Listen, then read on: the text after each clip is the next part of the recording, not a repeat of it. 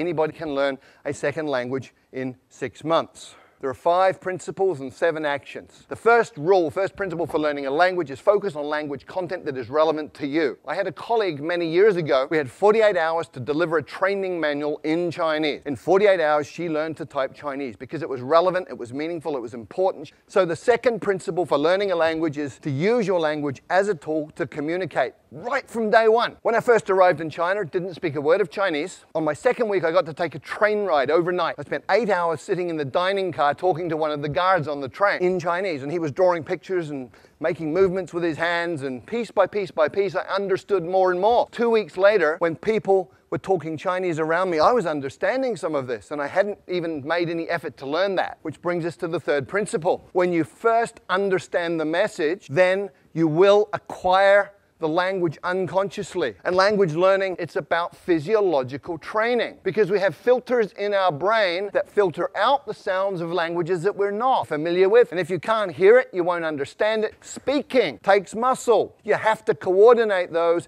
in a way that you make sounds that other people will understand. And the final principle, if you're sad, angry, worried, upset, you're not going to learn, period. You need to be tolerant of ambiguity. If you're one of those people who needs to understand 100% every word you're hearing, you will go nuts. If you're comfortable with getting some, not getting some, paying attention to what you do understand, you're going to be fine, you'll be relaxed, and you'll be learning quickly. What are the 7 actions that you take? Number 1, listen a lot. Doesn't matter if you understand it or not. You're listening to the rhythms, you're listening to patterns that repeat, you're listening to things that stand out. The second action, get the meaning first, even before you get the word. From body language, you can understand a lot of communication. The third action, start mixing. If you've got 10 verbs, 10 nouns, and 10 adjectives, you can say 1,000 different things. Focus on the core. With every language, there's high-frequency content. In English, 1,000 words covers 85% of anything you're ever going to say in daily communication. Start with your toolbox. Week number 1. How do you say that? I don't understand. Repeat that, please. What does that mean? By week 2, me, this, you, that. And by the 3rd or 4th week, although, but, therefore, you should get yourself a language parent who will communicate with you essentially as an equal. First of all, they will work hard to understand what you mean, even when you're way off. Secondly, they will never correct your mistakes. Thirdly, they will feed back their understanding of what you're saying